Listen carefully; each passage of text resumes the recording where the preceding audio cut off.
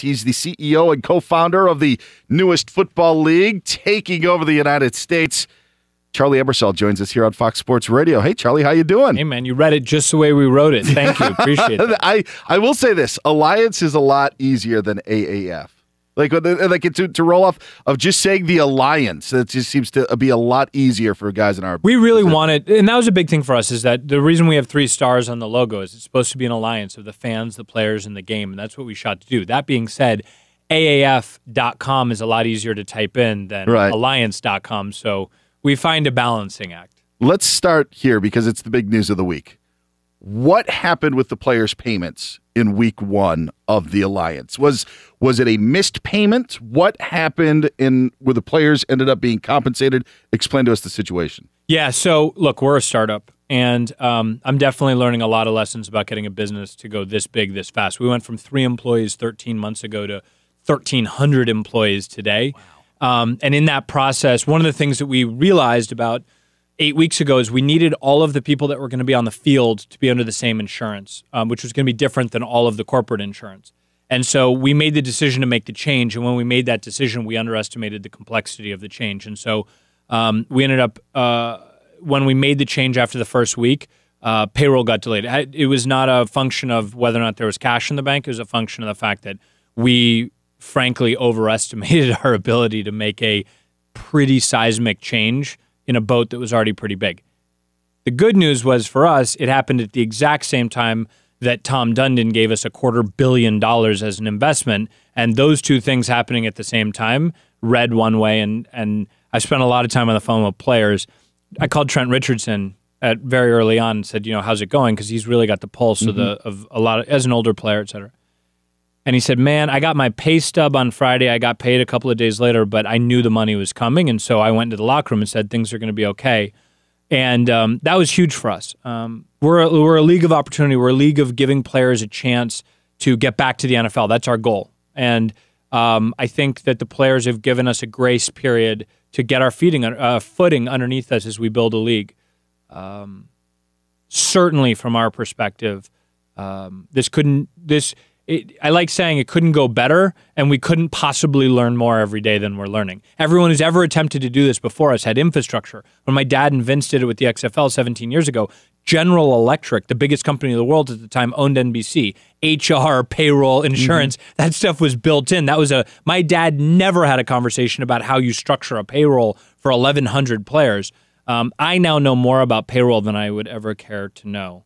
And we're learning. Ironically, we're moving the entire company, or the majority of the company is going over to this system, and we've been much more careful about the application of that process now. All right, so the money that was given to you by Dundon invested, you didn't need that to survive? No, well, listen, the short answer is no. The long answer is we're a startup, so we're raising the money in series, right? So we raised a seed when we first started, then we raised a series 1, then we raised a series 2, so on and so forth. Dundon, after the first week of ratings, what I did not know, I've only learned this over the last couple of days, is that Dundon had actually been looking at our business for more than a year. And he had a lot of mutual friends, a lot of media players that knew a lot about our business. And so he had he'd said internally, I guess, to people, there's no way I'm investing in this business until I see what happens. Then the ratings happened opening weekend. They were huge. We had a number of different people come to us and offer to invest at different valuations. And Dundon called me, having just had breakfast with a friend of mine. He called me and said, listen, you're going to raise your Series B and then your Series C, or you could just take Series Infinity from me. And I said, what does that even mean? And he said, how would you like to never raise money again? And I was like, so I sign on the dotted line, or do you need an initial somewhere? I mean, it was a game-changing conversation for 2 reasons. That's a ton of money, right? $250 million, the company's 13 months old. But the second part of it that's even more is he has infrastructure. He has massive companies, a healthcare company, a car company, all of these different things, Topgolf. And so we step in, all of a sudden, CFO, COO, CMO, all these positions that we were pulling together as we were building this company. I mean, look, we jumped out of an airplane while we were sewing the parachute to a large degree. It's a startup. And all of a sudden, he uses the term, we went from being let's call it an adolescent business to a mature business with the stroke of one pen. Well, Steve Spurrier, the head coach of Orlando, and Charlie Ebersol, co-founder of the Alliance of American Football, joining Bill Plaschke and myself, Dan Beyer, here on Fox Sports Radio. Spurrier said that an investor backed out and Dundon moved in. Is Is that correct? Is that? Yeah, there's aspects of there. So let me start by saying there's certain things that I can say and there's certain things I can't say. I have a fiduciary responsibility to my company, and obviously I'm under a bunch of confidentiality agreements. One of the challenges that I've had with a company this big is how do you communicate? I'm based in San Francisco. Steve's in Orlando. GMs are all so there's been a lot of communications. One of the things that Dundon has almost immediately shifted for me is, hey, by the way, this is how you communicate to 1,100 employees at the same time. I'm like, oh, that's how you do it. We've had a number of investors who have wanted to be a part of a football league. You know how this goes. Every spring league has had the challenge. We've had investors that have come in and come out and who on paper looked like they were legit, where we could call their bank and, oh, they've got $500 million and okay, we can see it, et cetera. And then when it comes time for the check to actually appear in our bank, it hasn't happened, and so we've moved accordingly. We built the structure, fortunately, around a lot of blue chip investors like Founders Fund and Churnin Group. So we had protections in place so that we weren't going to die. But it has been it's been a challenging experience. Certainly, I'll tell you quite honestly and candidly. Emotionally, I think my mother preferred when I did the show about tracking down terrorists in the Congo for 2 years with the Navy SEALs than she does this, because she calls me and she said, how's it going? And I'm like, oh my God, the guy that was introduced to me by the, Adam Silver or Roger Goodell or whatever that I'm supposed to talk to, he seems great. Oh, he just pulled out. And, what does that mean? The fortunate part about it is early on we were able to pull investors in who could backstop that kind of stuff while we found out what our long-term investors are going to be. And I mean, Tom Dundon, it's just, let me just say it again because it feels so good. $250 million. Yeah. Crazy. Yeah. The company's 13 months old. A bunch of our investors were the early guys in Facebook, and I said, how long did it take you to get to 300 employees? And they told me. And they said, how long did it take you? And I said, 64 days. 64 days. I said, how long did it take you to get to $300 million in invested capital? And they told me their answer. They said, how long did it take you? And I was like, less. Divide your number by 3, and that's where we're at. So how can this league, and you've answered this a million times, we see the TV ratings, they've been tremendous. Yeah. But what's different about this league? What's going to make this league survive where others haven't? Quality football. I'll tell you, well, actually, I'll give you a very specific answer. General managers. Look at all the previous leagues. One of the things that Bill pointed out to me early, I missed it. I did the documentary about the XFL. I read the book about the USFL. I interviewed Mike Tolan and everyone that was around those things at the time. And I didn't notice they never had general managers. And in our case, we have all NFL GMs. So you look at the quality of talent all the way down. It's not a head coach who's also playing the part of a general manager. This is a league in which you have NFL GMs and NFL head coaches that are pulling talent together. The other thing is we're in a deep relationship with the NFL. We have a contract in which there is specifically paperwork that says NFL out. So a player, if he's good enough, Garrett Gilbert, the way he's playing in the league, when someone comes calling him next year to go play in the NFL, we say, go with our 7 blessings. In fact, you've already signed the document, rock and roll. That's never happened before. We have a symbiotic relationship with the NFL, as evidenced by the fact we're on the NFL Network, as evidenced by the fact that all 32 teams have scouts at all of our games. All 32 teams sent scouts to our preseason. We sent 35 players back to the NFL, including our number 1 draft pick, Josh Johnson. So make no mistake about it. People were like, before we launched, people said, whatever you do, there's a dirty word. It starts with a D. Don't say it. And I was like, what? And they said, developmental. Don't say developmental. I was like, don't say it. I'm going to tattoo it across my forehead. What are you talking about? Of course I want to be developmental. They made $40 billion last year. You want to be in the system. You want to make it work. We can build a business that way. Ask the USL, the MLS, AAA baseball. These are multi-million-dollar businesses. And that's what made Dundon different for me is he really did his research. When he walked in the door, he said, there's a way to do this right, and you're doing it that way. Keep doing that. Stop worrying about all this other nonsense, like fundraising. Charlie Ebersol joining us here on Fox Sports Radio, the CEO and co-founder of the Alliance of American Football on the Doug Gottlieb Show. He's Bill Plaschke. I'm Dan Beyer. You mentioned your dad and his role in forming the XFL and saying one of the mistakes was there was no general manager during that league. What were some of the things that you learned from your dad's experience that didn't work for the XFL that you said, hey, guys, This is what we have to pay attention to. Few people can talk about it as closely as Bill did because he lived it up close and personal with the exotic women in hot tubs. He remembers. Oh my goodness! I should have a story time on this. Yes, I'll just at the XFL they had women in hot tubs during the games, and I was convinced in the end zones. I was convinced they weren't real fans. Sure enough, I went down and interviewed them. They were strippers who'd been hired to sit in hot tubs in the end zone of games. By the way, Google it. It's one of the best articles. It is hilarious. Which brings us to Robert Kraft. No, we're not going there. We're not bringing into this. Thank you, guys. I'll see you later. You know what it is? I'll tell you honestly. Quality is the greatest marketer. We spent no money on marketing with the Alliance of American Football. CBS promoted us during NFL games, which got us some attention, but we spent no money on marketing. The XFL spent so much money on marketing that they did tests before the first game. This is a true story. They did audience testing. And a majority of respondents said that defensive players would be allowed to bring folding chairs onto the field to hit the offensive players with them as part of gameplay. So, yeah, marketing was great. Awareness was great. 54 million people tuned in opening weekend, and then nobody tuned in afterwards. At the end of the day, you have to be able to convince agents to convince their clients, the players, that they're going into a system that A, is going to have quality football, and B, they're going to have a path back to the NFL. And we have done that. That was not done before. And also, you can't open up by saying we're the no-fun league and the NFL. I mean, the NFL is the no-fun league, and we're the all that stuff. The documentary was fun and it's funny, and it was as much about a beautiful relationship between my dad and Vince that spanned 40 years.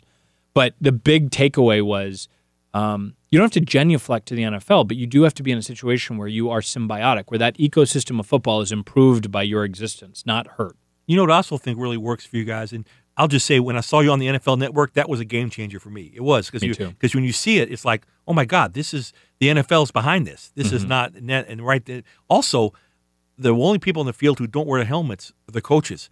And your coaches are stars. All of them are stars, and when you see them, I mean, was that part of the plan, or was that 100%? 100%. There were two things that had to happen with the head coaches. One, they had to all have NFL experience. That was a requirement. You cannot tell a player you're going to get him back to the NFL and then have some guy that coached D1 football who doesn't know how an NFL locker room works, who doesn't know how to prepare a player for NFL offenses and NFL defensive schemes, etc. The other side was we knew they were going to be the only credibility factor we had coming out of the gate. So when you asked me, Steve Spurrier said the thing about the investors, and was he 70% right or 80% right or whatever? I don't care. I want Steve Spurrier on a microphone, on camera, talking about the Alliance of American Football, regardless how he does it. The great moment from opening weekend was him radioing into the player and saying, hey, run the same play, but this time tell him to catch it. Like, that's, you kill for that kind of thing. And at the end of the day, if I learned anything from, by the way, Jerry Jones and Vince McMahon and these other people, is don't try to tell people what they have to be. Let them be who they actually are. Honesty sells, and Steve and Mike Singletary, he's been incredible. Mike Martz. I couldn't take my eyes off Rick Neuheisel. I just watched him because I love watching him on the sidelines, and he's got such credibility, and it's like, oh my God. I love Rick Neuheisel. Rick Neuheisel, by the way, I won't get into it, but Spurrier had good quotes about what happened. Rick Neuheisel's were, he called me afterwards, and I was like, I appreciate your support in this process. The Arizona Hotshots is arguably one of the best names in sports. I say with minor league teams, you always try to come up with like a funny sort of catchphrase or something that's going to sell hats. The Mud Devil Cat Hound. Yeah, something that's going to sell hats. Like Arizona Hotshots sells itself. How do you guys come up with names, nicknames, stuff like that with the league? Well, we one of the things that's really important around the name of a team is how it interacts with the community. And obviously the RNL 19, the firefighters, the biggest loss of firefighters since 9/11, was one thing that we knew about the community that was important. But the bigger story, my father-in-law is a former firefighter and a former police officer, and first responders are something we talk about a lot, but you rarely see. You don't see police and firefighters represented. And the Hotshots represent the Navy SEALs of the firefighters. You have structural firefighters, and you've got these guys going in the forest. And then the double entendre of Hotshots was extraordinary. And the thing was, we looked to the community to say, is this acceptable? Is this something you want to be a part of? We're honoring you. We want to be a part of it. And it's been remarkable. The San Diego Fleet, the San Antonio Commanders. One of my favorite when we figured it out was the Orlando Apollos, because one, it's the Sunshine State, and Apollo is the god of the sun, but also it's part of the Space Coast where the Apollo missions launched. Yeah. And so we actually had an Apollo astronaut bring out the first ball at the first game. And they've taken on this pose when they score touchdowns of firing Apollo's arrow, and they call themselves the gods, which we'll see how that plays out.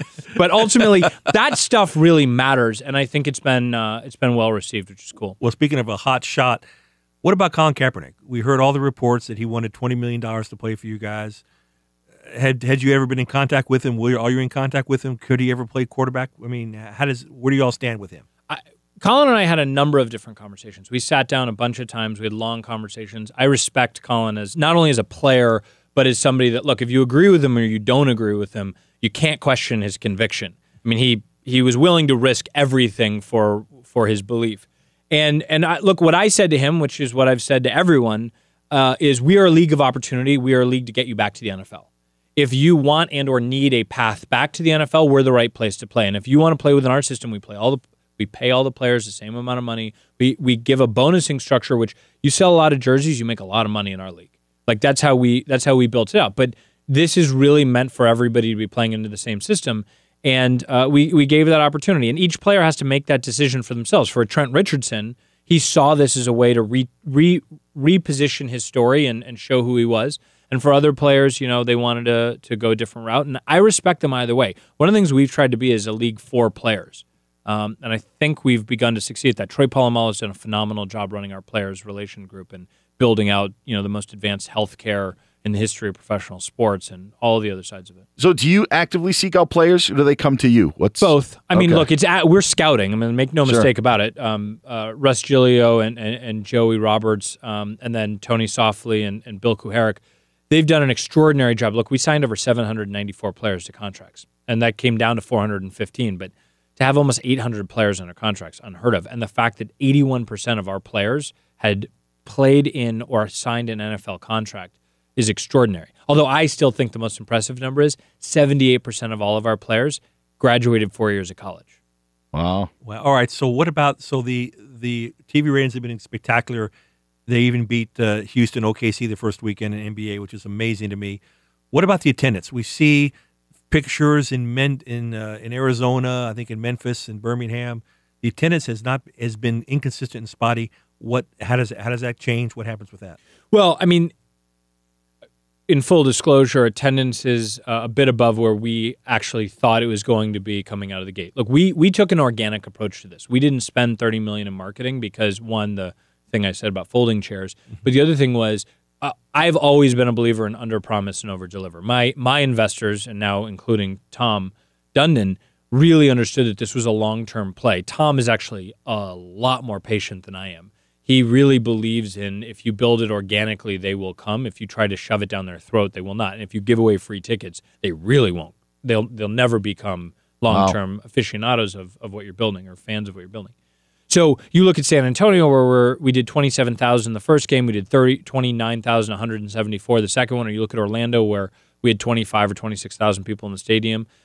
You look at the fact that in Birmingham and Memphis, those two games, the average temperature was 38 degrees and it was raining during both games. Right. And the fact that it's a new league. But at the same time, can we get better? The list of things that I would like to improve on is about 15 pages long, single-spaced, and size 8 font. So trust me, we want to do that. Infusing $250 million into the business so that we can have a long-term view and be more patient around that kind of stuff obviously makes us very happy. Did I say $250 million? Yeah. Have I mentioned Tom Dundon shifted the entire dynamic of the business? A lot of zeros. We're going to let you get to that 15-page list. We appreciate the time. Charlie Ebersol, CEO and co-founder of the Alliance of American Football.